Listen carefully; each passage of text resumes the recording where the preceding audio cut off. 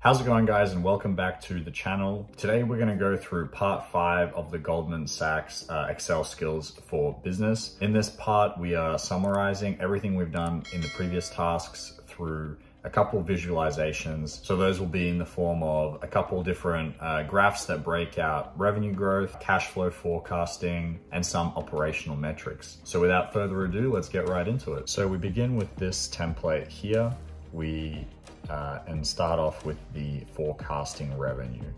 So first thing I'm going to do is I'm actually just going to copy this example, and we're going to work from here just to keep the formatting as similar as possible.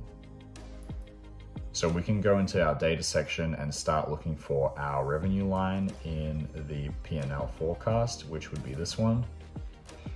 Copy that in, and we can also change the name to our revenue, total revenue. And this here is basically the x-axis, which will be the financial years. We can change it to this sheet as well, but it really doesn't matter too much visually. It's just to keep it consistent.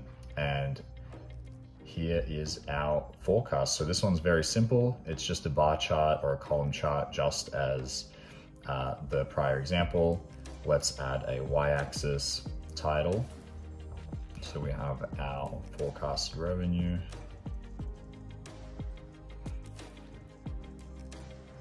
And the x-axis is pretty self-explanatory. So moving on quickly to forecasting the debt section. So once again, we are essentially just selecting the our new data. Let's make sure we change our titles.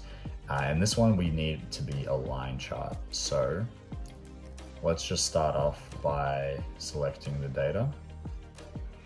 So once again, we need to go into our cash flow forecast this time, and look for our debt line. So I think we're going to look for our closing debt here. We start off from FY20, go all the way across. Let's just keep it consistent. Let's call this the closing debt. Okay. So this is what it would look like as a column chart, but like I said, we want it to be a line chart. So we can come up here and change the type. Let me make sure you guys can see it. There we go. So that's what we want. And let's just add some labels like so. Just move it up so we can see it. And then if you want to make it bold, we can also press Command B if you're on a Mac. Making sure the Y title is correct.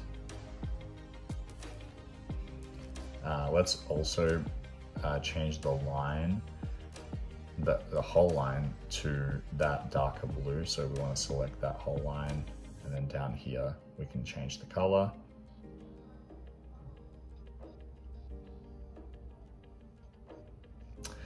These charts can be a little fiddly, so it's okay if it's not exactly the same as mine. Like, as long as it's showing the correct figures, it's all good. Once again, I'm just copying and pasting. Here we're looking for the cash flow figure. So for this, we're going back into the cash flow forecast, and the Y values that I will be looking at is this closing cash line, I believe.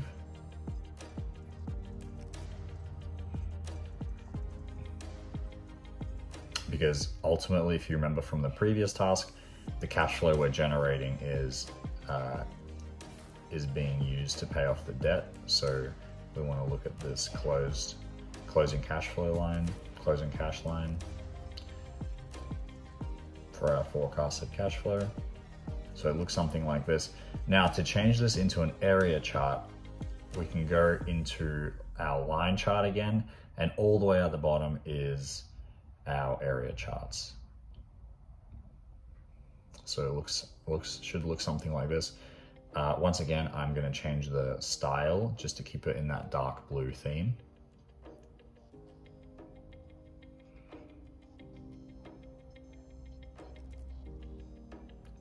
And I also want labels to be a bit more visible.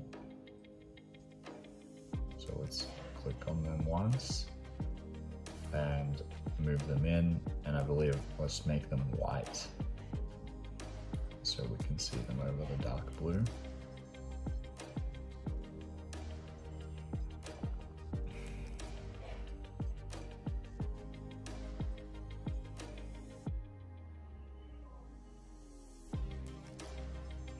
So it's a little bit fiddly.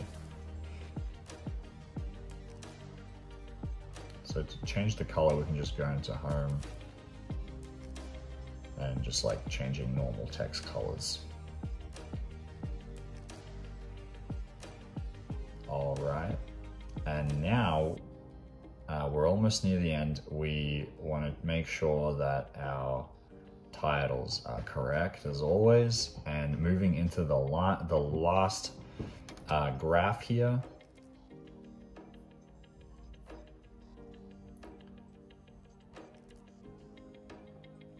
So to get these operational numbers, we are going to be looking at the cupcakes line, and in the forecast assumptions, we are going to use number of units sold and also average sale price.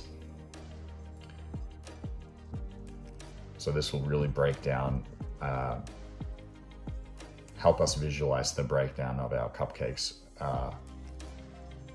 sort of how cupcakes are contributing to our revenue, and also ultimately the bottom line.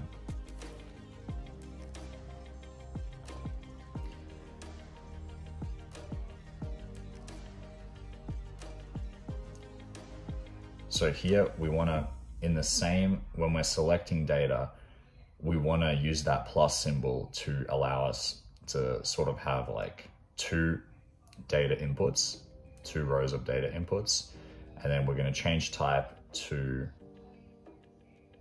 a combo chart, and then we can actually click this the orange section here and add a secondary axis. And here our titles are really important because we're sort of representing two different things on different axes. So what I want to do is I want to add labels as well. So our line here represents the average sale price per unit.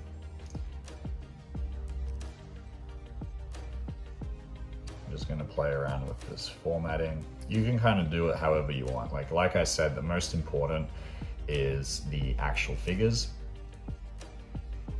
So if the figures look something like this, you're on the right track.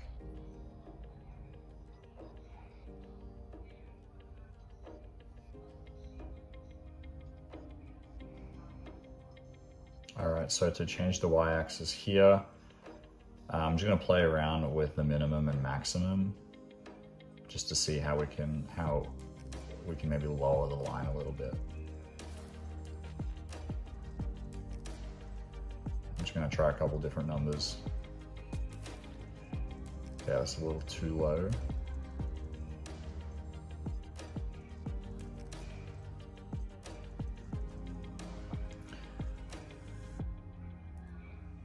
From a presentation point of view, this is also super important. Like visualizations matter. So you can see how like by changing the scale, I effectively change what the sort of what the trend really looks like. See here, it looks a little bit more flat. So let's try to stretch out the y-axis a little, so it's a bit more of an accurate representation of what's going on.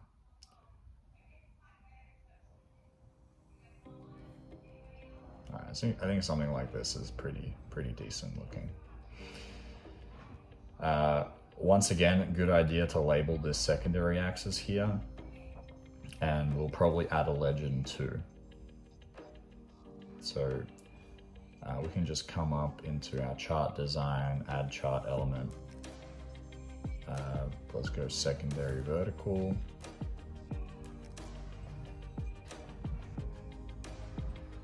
this was our average sale price.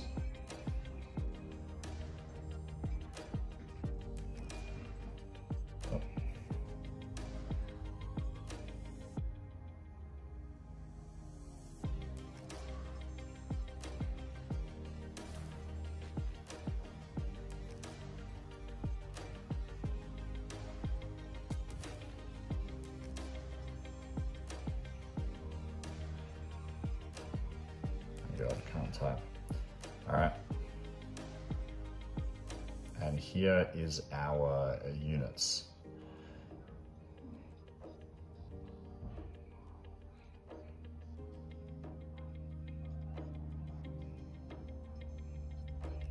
So our cupcake units.